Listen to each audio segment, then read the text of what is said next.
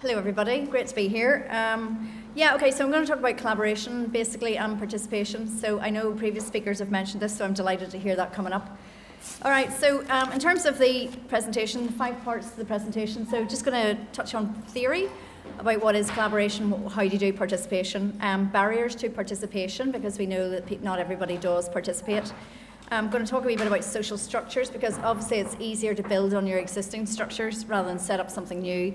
And then look at a few case studies in terms of programmes that we run in the Heritage Council. Now, this is not an exhaustive list. It's only a few examples for you today, okay? And then really to talk about opportunities. So that sort of feeds into the discussions we had already with the group work.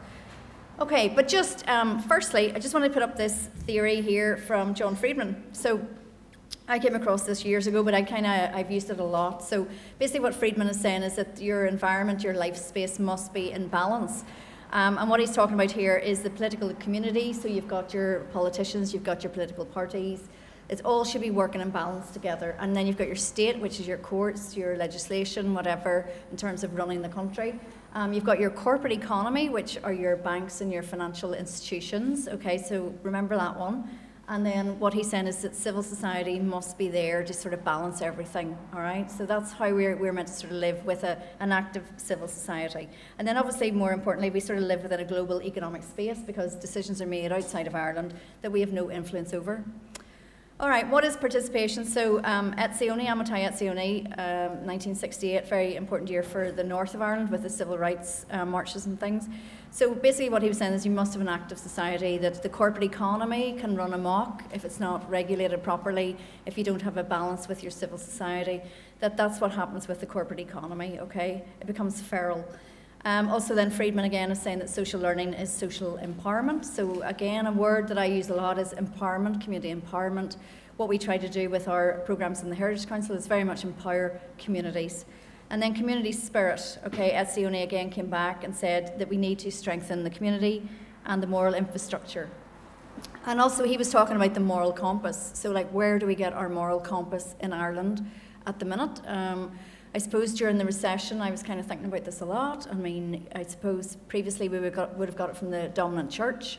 I think that has actually changed. Would people agree? You know, the moral compass has very much changed. So where are we going to get our moral compass moving forward as a country? We're looking at Brexit, we're looking at Trump. I think it's something that, well, personally I feel quite strongly about, you know, that we need to sort of think about what kind of society do we want to actually have and what kind of democracy do we want to have. And then David Wilcox, he's written a really good book in terms of participation, how do you actually do participation. So he's saying empowerment is participation. Okay, so why do we want to participate? Why do we want people to participate with us and collaborate? So we're talking about working together. This is all about synergies, you know, and we were talking earlier about communication. You know, if we don't have those communications, if we don't have that participation, we miss out on so much. It's about power to rather than power over. So it's about sharing power and it's about partnership. Because we don't know everything as practitioners. I mean, I do not use the word expert, I hate it, because I'm always learning from communities and finding out what do they value, what do I value, how do we get a consensus if we can, how do we get agreement. And really importantly for this is participation enhances democracy. So there's different types of democracy, and what I'm going to focus on today is participative democracy as opposed to representative democracy, which is what we currently have in the Republic of Ireland, which is where you vote your TDs in and they go to Leinster House to the Dáil and we trust them. Okay, so participative democracy is more like a sort of Denmark, you know, Sweden, Norway. And then there's also direct democracy, which is where people have referendums or referenda, which would be Switzerland. So again, it's really to think about those sort of models about living in a balance and also what type of democracy do we have? Do we need a discussion in the country about the different types of democracy? Because I don't think that this is very much, you know, sort of, there's not very much awareness about the different types of democracy.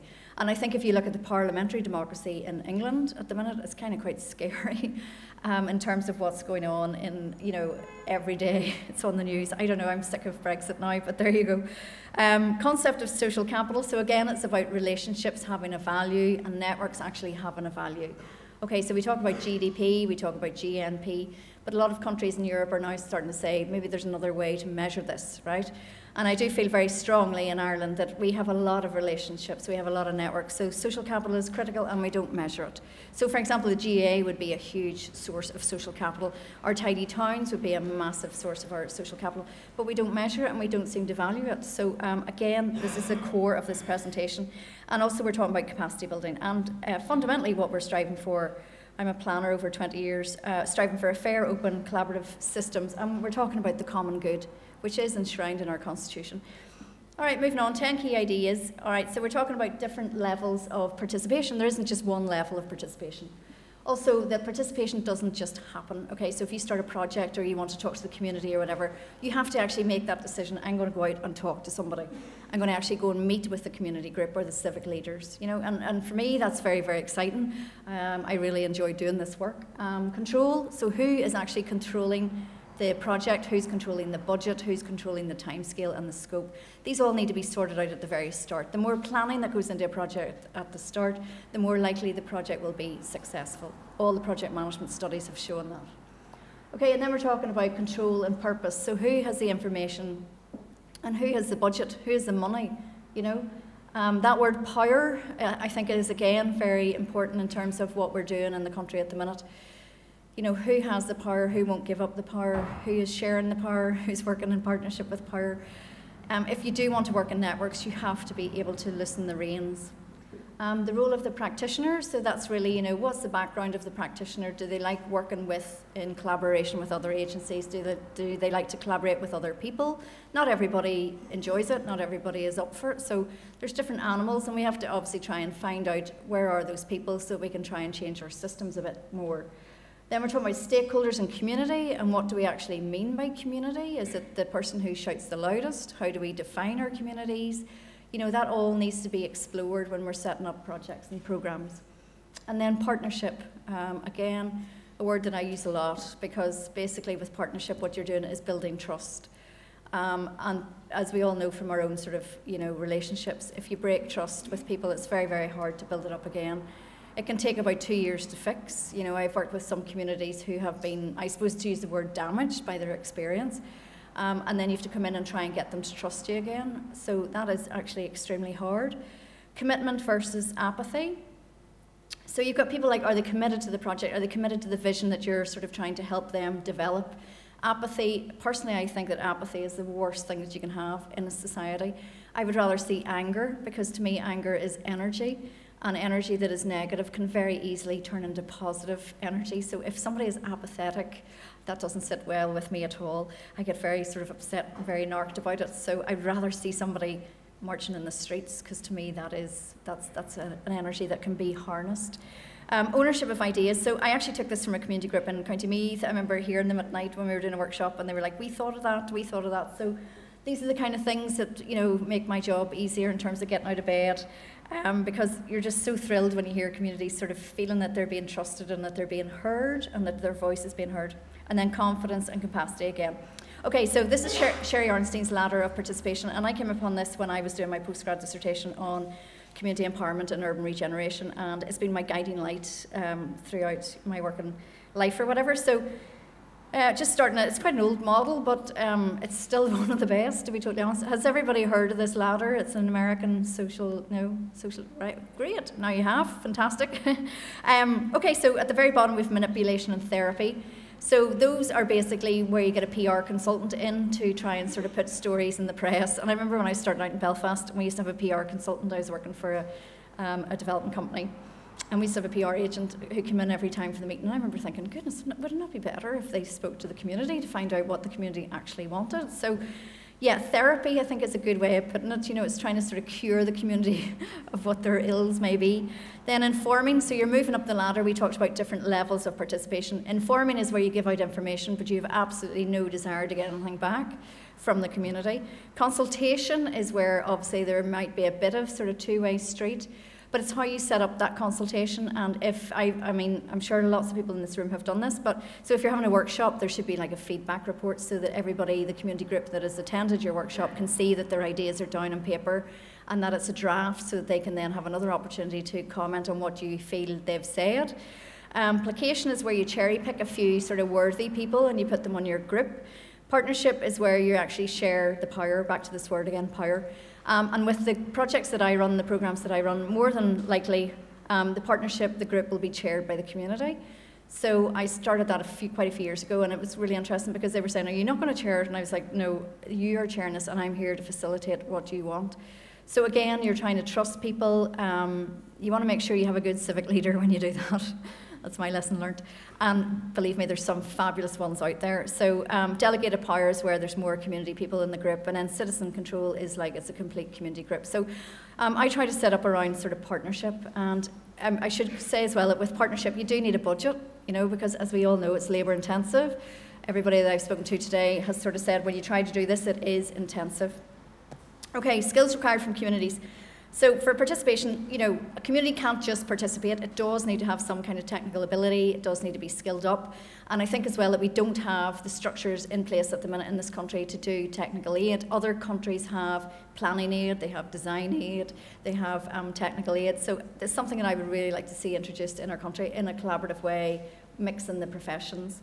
So they need leadership, they also need mediation skills, they need to be able to work in teams. Again, you're bringing in a community, maybe have got their own history and their own legacy with things that might have happened in their area or the locality of where they live. So, you know, you're talking about people that have maybe gone through things as well as a community. So you do have to sort of have understanding and try and help them with the technical stuff that they need.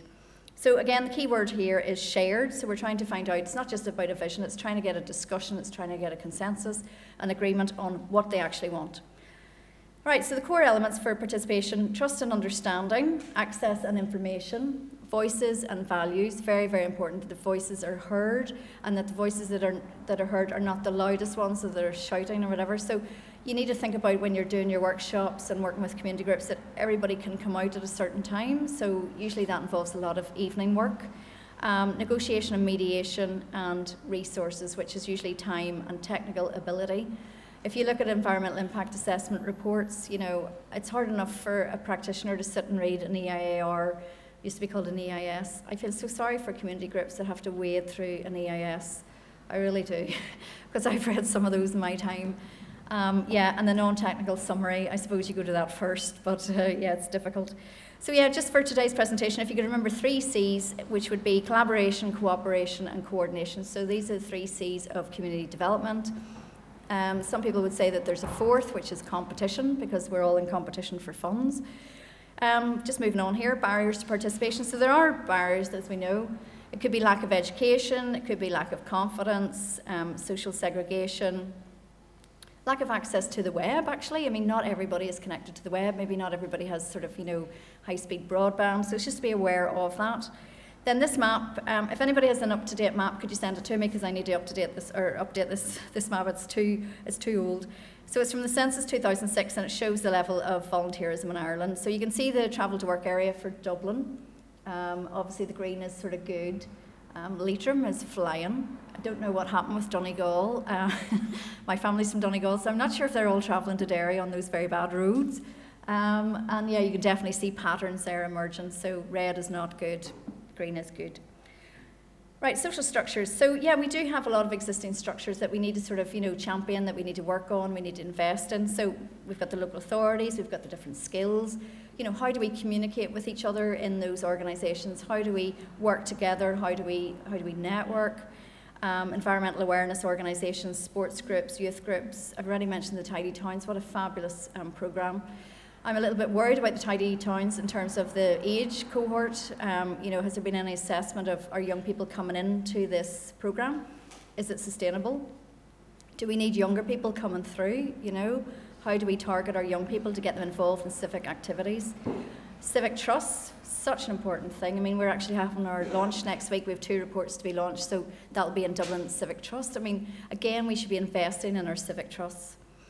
And then we have Heritage in Schools, which is a wonderful programme that Heritage Council runs. That also needs investment. And then we have the institutes, the professional institutes. If I could just give you an example, the RIAI and the IPI had a conference last autumn, and it was on the same day.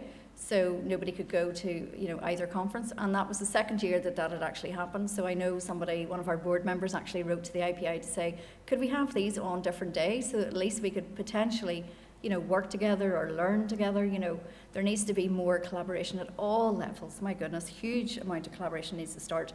Public participation networks, obviously they were set up recently due to the Aarhus Convention. Are these being monitored? Then we've got our cultural organisations. We need more planning and design courses in our schools.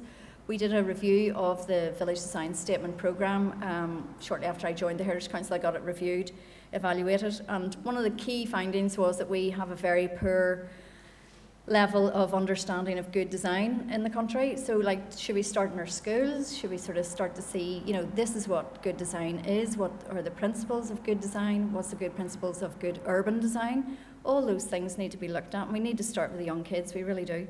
And then basically, as I said as well, about design aid and community-led toolkits. So this is a toolkit that I wrote in 2012. I'm not going to labour it, but it's there, it's on the web. So I'm going to talk about different scales. So this would be for sort of villages and also urban villages. And it's written just to make it really sort of participative, so it's very much colour-coded.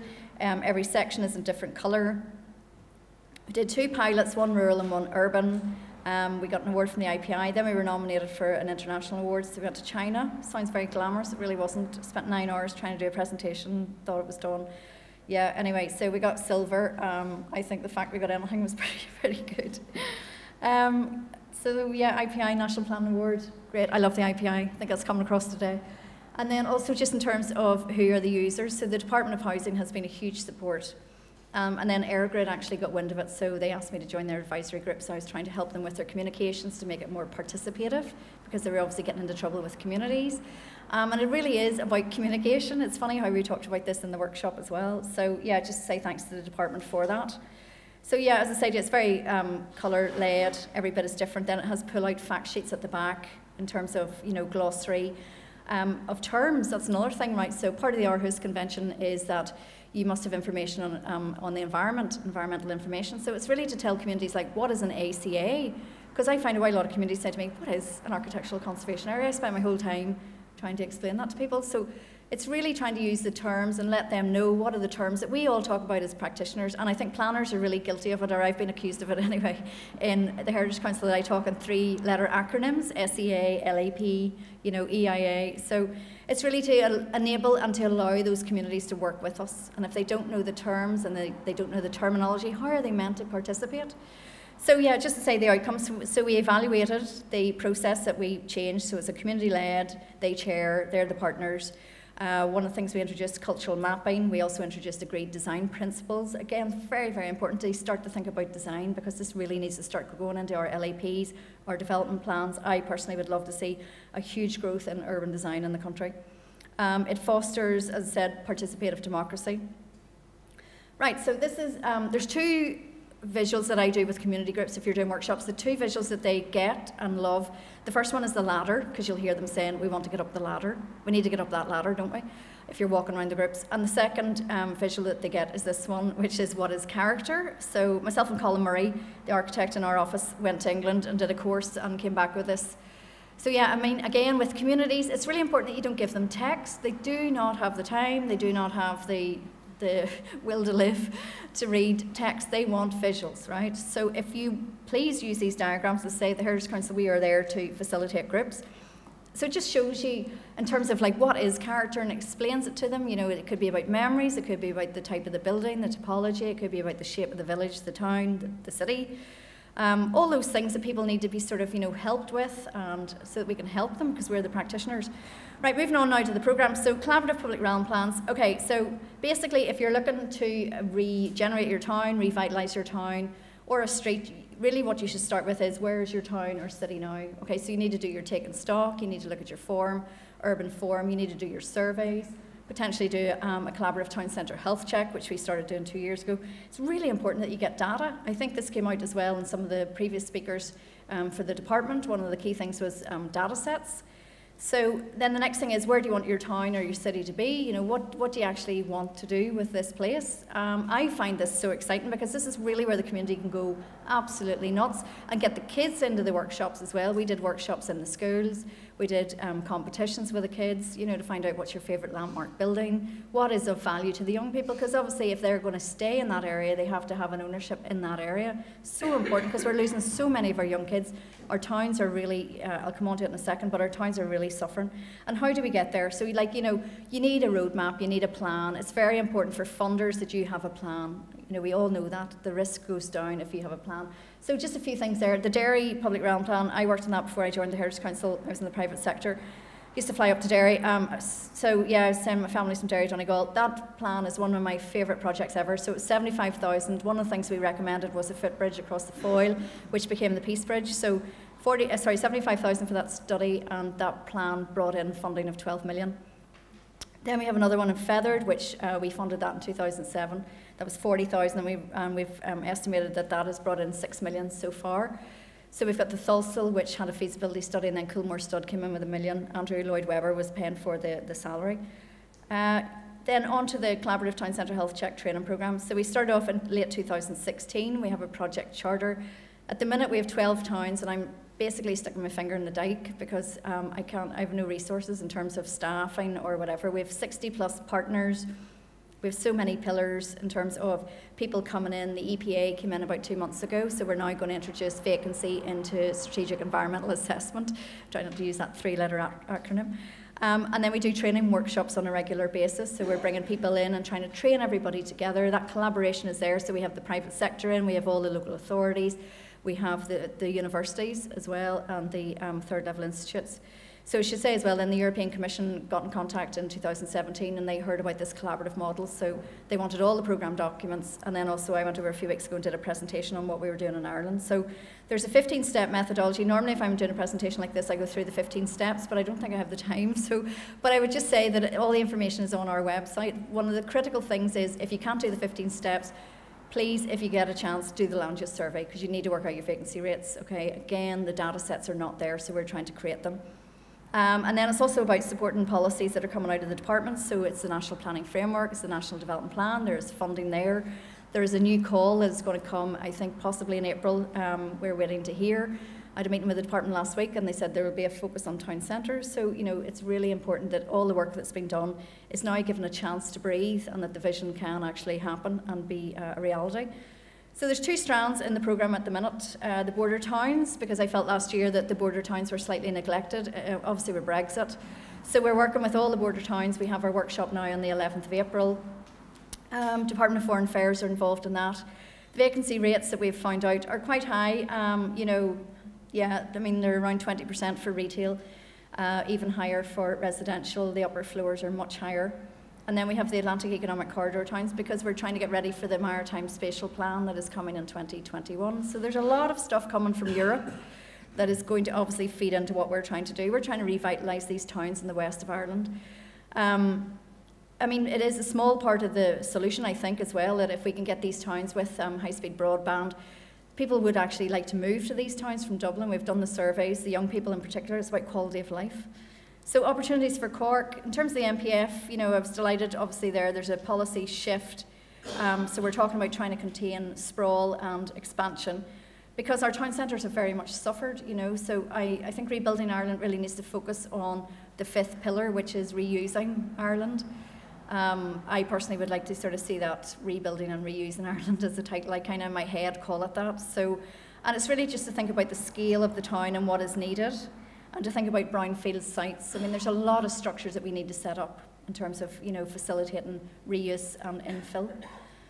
In terms of opportunities, yeah, please, you know, I would appeal to you today, you know, set up networks. We were talking about in our workshop, you know, networks for people who want to reuse buildings for these owners. We've got to help these people. Some of these properties have been sitting vacant for 10 years or more.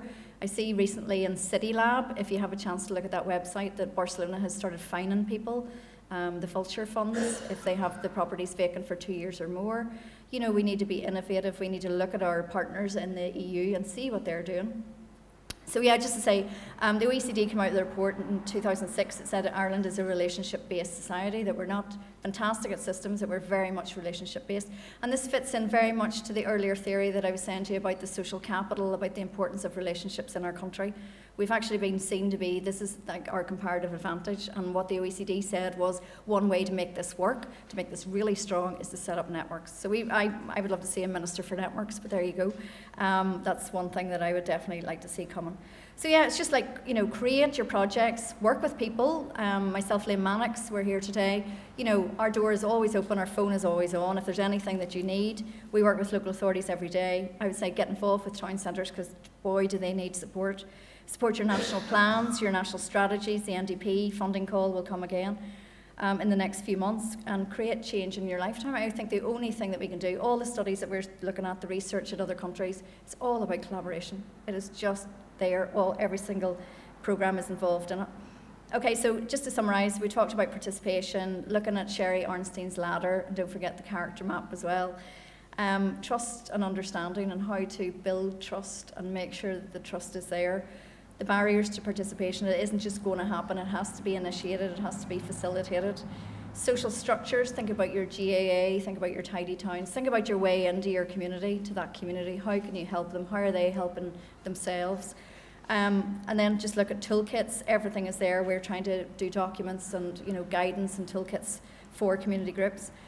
And then just look at new networks, and really, you know, we need to say that investment is needed in setting up those kind of networks and getting that communication into a virtuous circle, so that we start to really get motoring in this country and try to regenerate our towns. The vacancy rate, as I say, is way higher than I ever expected. So yeah, just to finish off, these are some of the lovely, wonderful communities I've worked with over the last few years. Yeah, I love working with communities. So if there's anything that you need, please, you know, get in touch with myself. All right, thank you.